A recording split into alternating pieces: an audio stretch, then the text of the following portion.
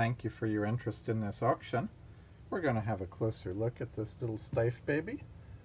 He's from around the 1920s in as-found condition. Just a gorgeous, lovely little bear. So let's take a look at the features that we have. Although he is a tan color now, he started life as a white bear, which you can see by the brown stitching of his nose and mouth. He has glass eyes that are brown and black, his beautiful original eyes. He dates circa 1920s. So we can see, first of all, everyone is interested in the ears. So let's have a look at the ears. As I say, it's as found. Needs a little attention on his right ear. We'll look around the back of it. So it's had a little bit of age loss there on the ear. Most of the mohair is there, but a little bit of it is gone. His left ear is there. It's in slightly better condition. You can see where his original button ID would have been. Again, it's a little bit of age loss to the material in there and some weakening, but his left ear is in fairly good condition. Let's take a close look at his snout. He has a darling little snout. He has the brown stitching going vertically, and then a sort of an upside down V mouth as well.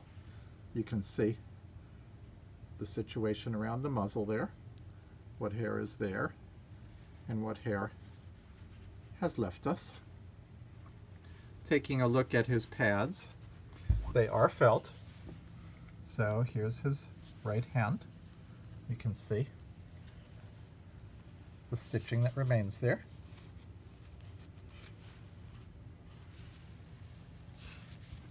So his right pad is in pretty good shape. A little bit of separation going on right there. Otherwise in lovely shape for the felt. His left arm. Let's have a close look at that. Again, in really nice shape with the felt. Still has his stitching in pretty good shape. Now let's take a look at his foot pads. So most of the bad news is in his right foot. So you can see the Excelsior stuffing through there. Lovely wood shaving stuffing. So that foot would need a little bit of attention if you want to restore him. Over here, there's some separation of the felt as well, so that's going to need some attention. But otherwise, this is what the pad looks like. Look at that opening again.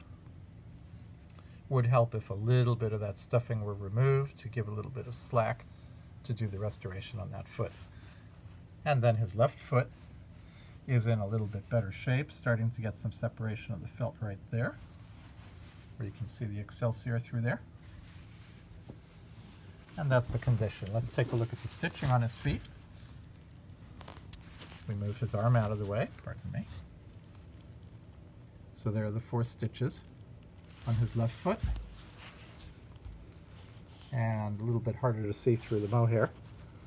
There are the 4 stitches on his right foot. Let's take a look at his joints. He's already trying to turn his head for us.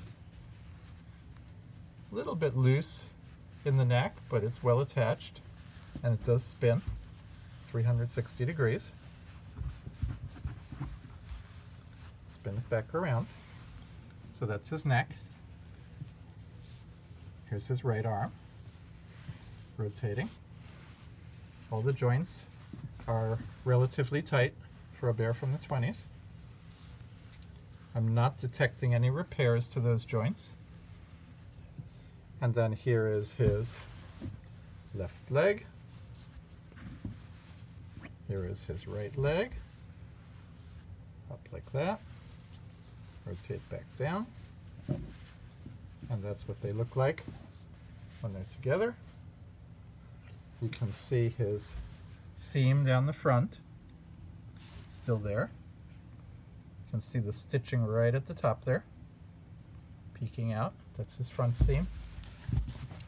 Take a look at his back seam. All the seams are together. He does not have the face seam.